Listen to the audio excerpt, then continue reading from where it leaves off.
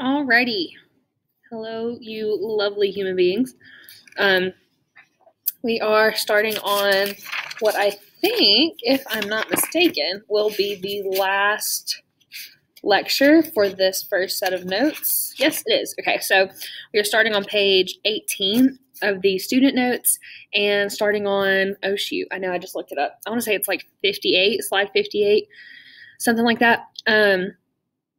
So biogeochemical cycles, this is going to be a little bit hefty. It's kind of a longer lecture and a longer set of information, but I will, and if you've looked at the scheduled or at the post already, I am giving you all a little bit longer to get the reading check done on this one, just because I know it is a good bit of information to process all at once. So, like I said, we are starting with page 18. We finished off with that last lecture on different biomes, types of ecosystems, and the amount of net primary productivity that they have. So today we are starting at the top of page 18 with biogeochemical cycles. We know that I love word breakdowns. So for this one, bio, we've talked about before. Bio means life. Geo is like earth. And then we know what chemicals are. So essentially just when things are moving between ecosystems, there's living things moving within the earth, they affect living things, there's chemicals, you know, the whole 9 yards. Good fun breakdown of a word there. So we're going to talk about 4 different biogeochemical cycles. You got the hydrologic cycle. So the next time you hear somebody talking about the water cycle, you can be that person who's like, well, actually, it's the hydrologic cycle. Don't do that. Carbon cycle, nitrogen cycle, and phosphorus cycle. So we're going to talk about those four today. So starting out with the carbon cycle, it is obviously going to be the movement of carbon around the biosphere. So anytime we talk about the biosphere, it's just the part of the earth and atmosphere, the part of all of this we got going on here that contains living things, right? So any part of the earth that contains living things is going to be a part of the biosphere. So as carbon moves around the biosphere, it's moving in a predictable way, and that predictable way that it's moving is called the carbon cycle. Those atoms and molecules are moving, they contain carbon, they move between sources and sinks. Oh, my mother is calling me. Please hold. How do I pause this? Pause. Alrighty, I think we're recording again. So sorry, my mother just called. So sources and sinks is where I left off. So the movement of atoms and molecules containing carbon between sources and sinks, and we're going to go into what both of those things mean as we get further into this. Carbon is going to cycle between photosynthesis and cellular respiration in living things. Some of the biggest sources of our current carbon sinks, really, at the moment, are going to be plant and animal decomposition, but it's plant and animal decomposition from the past, like, 800 million years, right? So we know that carbon is, like coal is almost all carbon, right? So things like coal and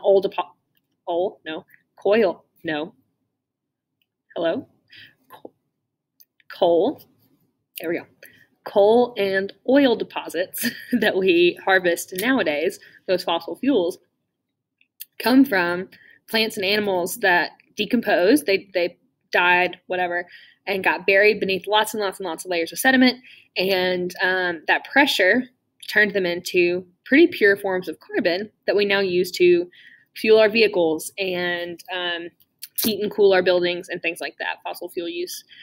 So when you burn those fossil fuels, it's really, really, really quickly, rapidly moving those stored amounts of carbon into atmospheric carbon as carbon dioxide.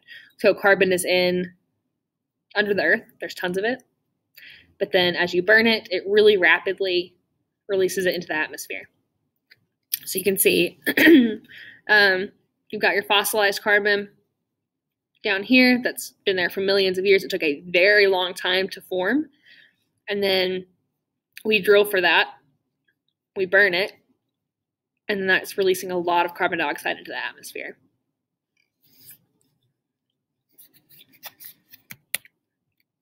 So some of the major reservoirs where you can find carbon are going to be the oceans, the biosphere, and the atmosphere. So we said that the biosphere is anywhere where you can find living things on Earth, and then the atmosphere is up above that, right? Human impacts on the carbon cycle. Wow, if we had to put like a theme of this entire class, it's close to this, the fact that humans are heavily impacting the carbon cycle, which is in turn heating up the planet, you know. But the major impact, the biggest thing that we do is that we're increasing the CO2 concentration in the atmosphere when we're doing two things especially. I might add a third, but burning fossil fuels and then clear cutting forests. Like we said, it takes millions and millions and millions of years for this fossilized carbon or oil or whatever it might be to form, right? That's like when you put gas in your car, it's basically dinosaurs, right? So that died, they got covered with sediment, and then that pressure and heat over millions of years formed that coal and that carbon and oil and things like that. And so it took a very, very long time for us to form those, which means that it is not a renewable resource, right? So the more we burn it, and the more quickly we burn it, the faster we're going to run out of it because there's not much down there. The second one is clear cutting forests. You'll hear people a lot of times call the rainforest the lungs of the earth because of how much oxygen they produce. And we are clear cutting them. Logic, no. So this looks like a depressing thing. The burning of fossil fuels by humans affects the carbon cycle because burning of fossil fuel will release large amounts of extra carbon into the atmosphere, causing the carbon dioxide rate to increase, which eventually will create an enhanced greenhouse effect, leading to global warming. So that's it. Like, that's this course, right? Like, that's what we're here to talk about, is the ways that humans are systematically destroying the earth. I know that this class can get a little bit dark sometimes when we talk about things like this, when we have to talk about the depressing stuff, about how we're burning the earth to the ground. I'll bring cupcakes to make up for it. So atmospheric carbon dioxide, this one in particular was measured at Mauna Loa in Hawaii. And you can see that since 1960, it has just been skyrocketing. That carbon dioxide concentration in parts per million is just absolutely astronomical, and it is continuing to increase. This one only goes up to 2010. So the second biogeochemical cycle we're going to talk about is the nitrogen cycle. The nitrogen cycle is, the definitions of all of these are going to be very similar, right? The carbon cycle, the movement of carbon around the biosphere. In this case, the movement of nitrogen around the biosphere. They're going between sources and sinks. Again, sources where they're coming from, sinks are places where they're going to just kind of settle and stay for a long time. Most of the reservoirs or places where nitrogen is stored are going to hold those compounds for pretty short periods of time. So with carbon, that carbon from, like we talked about the dinosaurs and the oil reserves and things like that, that carbon can stay there forever. Like if we never touched it, the oil or anything, it would just stay there forever. But with nitrogen, they generally tend to not hold, those reservoirs don't really hold the nitrogen for quite as long. And the atmosphere, like our atmosphere, the air we breathe, is the most major source of nitrogen, the reservoir, most major reservoir of nitrogen. I'm sure you guys have heard the statistic or the fact before that our atmosphere is actually more nitrogen than oxygen. So when you're breathing in, you're getting more nitrogen than you are oxygen. The nitrogen cycle is a little bit more complicated, I would say, than the carbon cycle. You've got quite a bit more steps and a couple of different options, right? Like there's a couple of places where you can kind of veer off one way or the other, and we're going to go through those. Nitrogen fixation is just when that conversion of nitrogen gas molecules in the atmosphere happens and they turn into ammonia and ammonium. And that happens with a particular cyanobacteria in the soil. Accomplished by bacteria in the soil, cyanobacteria in the water, and lightning. So it's kind of cool that this is a natural earthly process that requires lightning to happen. I just think that's neat. Then you've also got ammonification. And this is when, it makes sense, ammonia, right? Organic compounds are converted into ammonium and then into nitrites. Hopefully, if you guys ever get to come into my classroom, we'll set up a fish tank and we'll get to see how the nitrogen cycle happens in aquatic ecosystems.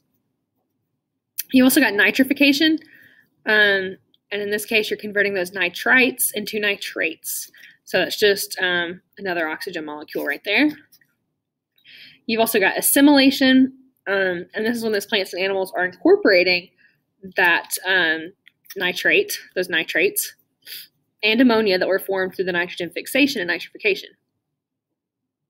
So plants take up those specific types of nitrogen, the plants take them up through their roots and incorporate them into plant proteins and nucleic acids. So a lot of times, if you look at the ingredients or the chemical makeup of fertilizers, plant fertilizers, they have a lot of nitrogen in them because those are the types of, or that they have a lot of nitrates and ammonia because those are the types of things that, types of nitrogen that really help feed plants well. You also got denitrification, right? It's kind of the opposite, conversion of nitrate into nitrogen gas molecules in the atmosphere. You guessed it, humans impact this too. We tend to release excess nitrates, burning of fossil fuels. Basically, the root of all evil is burning of fossil fuels, right? And releasing that carbon dioxide, but also using inorganic fertilizers. So using fertilizer that's chemically made, even if you're just like, oh, I'm just going to sprinkle it in my flower garden or whatever, eventually it's going to wash out and it's going to end up in the ecosystem and it's going to kind of throw off the balance of the natural way the nitrogen cycle is supposed to occur. So we've also got, I'm just not even looking at my notes, 2 pages behind, page 21 now. I swear we're nearing the end.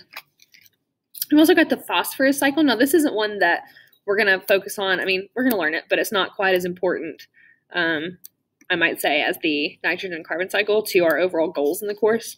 You guessed it. It's the movement of phosphorus around the biosphere. It's when those elements and molecules are moving between sources and sinks. Same thing. And these, the major reservoirs for phosphorus are going to be rock and sediments that contain phosphorus-bearing material. So this is something that's going to be in the ground all the time. There is no atmospheric component.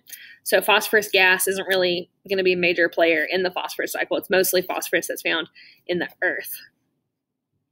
It's not very common in aquatic and terrestrial ecosystems, but this is the limiting factor in biological systems and undisturbed ecosystems.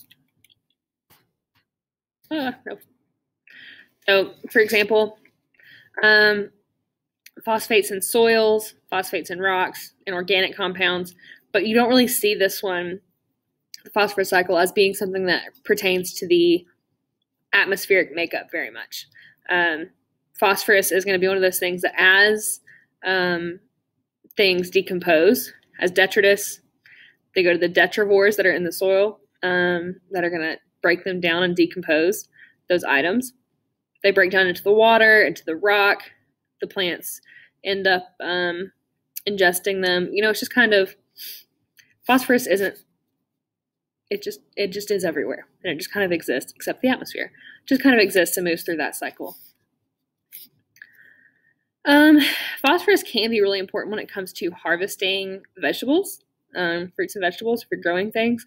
That is something that we keep up with pretty carefully. Like if you know somebody who runs like a large scale farming operation, they're going to keep up with their phosphorus levels, both in their fertilizers, in their grains and feeds for their livestock, things like that, because that is going to affect how successful their crops are.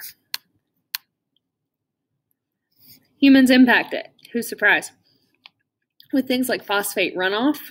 So when we've used phosphate on something and then it rains and then it winds up in the natural ecosystem, as well as mining phosphate rocks, phosphorus containing detergents. So if we're using laundry detergent or whatever that has phosphorus in it, that is going to find its way into the ecosystem because everything always does. Our issues with the phosphorus cycle happen mostly when there's excess nitrogen involved. The two major sources of that are going to be agriculture and households. So in agriculture, if you've got a lot of fertilizer that's being used and it runs off and it washes into a local waterway, it's going to really cause some problems. like algal blooms, which are at the bottom there, we'll talk about. Also in households, the phosphates in laundry detergents got banned in 1994, and phosphates in dishwasher detergents got banned in 2010. So if you are a fan of hair care people on the internet, then you know that everybody talks about, oh, well, this shampoo is phosphate-free or sulfate-free, things like that. And that's what they're talking about right here.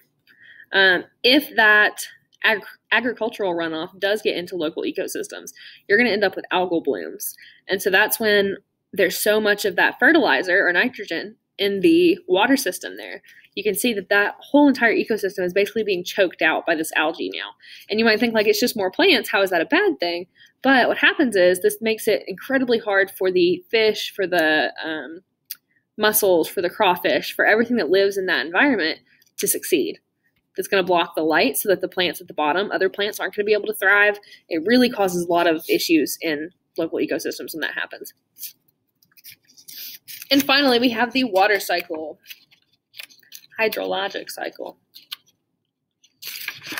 In this case, it is a slightly different definition because it's not just through the biosphere, but we've got the movement of water in both solid, liquid, and gas forms between sources and sinks. So we've still got the sources and sinks thing, right? But in this case, it's important to note that we're talking about water as a solid, liquid, and a gas. Obviously, oceans are the primary reservoir of water on the Earth's surface, but, groundwater and ice caps are also reservoirs, they're just a lot smaller.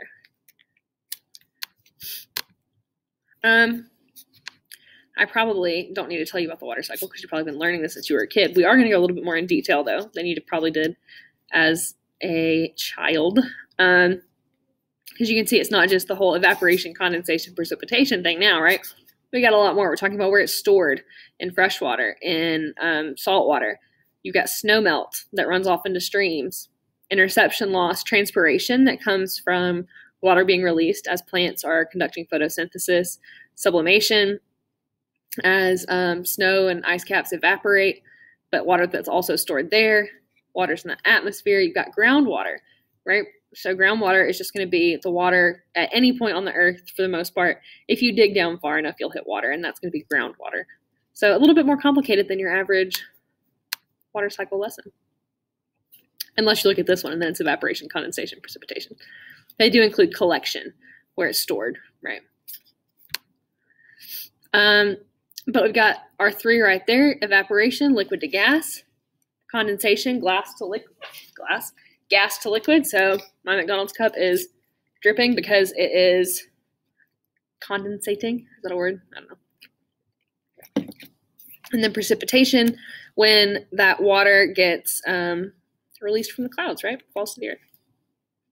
Transpiration, and I just talked about this briefly, is when water comes off of leaves during photosynthesis. I think this is so cool. I showed you guys my plants already, right? You know I'm obsessed. And I love when, if I walk past some of my plants, especially the ones that are like more like vining plants that have like longer leaves that I might brush against, if I walk past one of those plants in my house and I get a little bit of water on my arm, I'm like, that's so cool. My plants are doing photosynthesis. I just got some transpiration on my arm, right? Most people probably don't get excited about that. I do. Some of that water gets used for photosynthesis, and then some of it evaporates from the leaves. So water comes into the bottom, right? That's where plants suck up their waters from the roots and their root hairs by osmosis. That transpiration gets pulled, the transpiration stream pulls water up the stem. Some water gets used for photosynthesis, and then some evaporates, like we said. So exciting. Love me some plants. Now, you do have evapotranspiration, and that's going to be the combined amount of evaporation and transpiration that occurs within a plant. So evapotranspiration just kind of is more of an all-encompassing term for both of those things. Obviously, humans impact this. We impact everything with things like withdrawal, increased chance of flooding, and deforestation. So withdrawal being like we tend to dam up waterways, right? And put up things like levees and breaking walls, things like that. We really like to try to act like we can control where water's going to go, and it affects how those natural cycles can occur. Let's see. So this is for the, no, what is this one?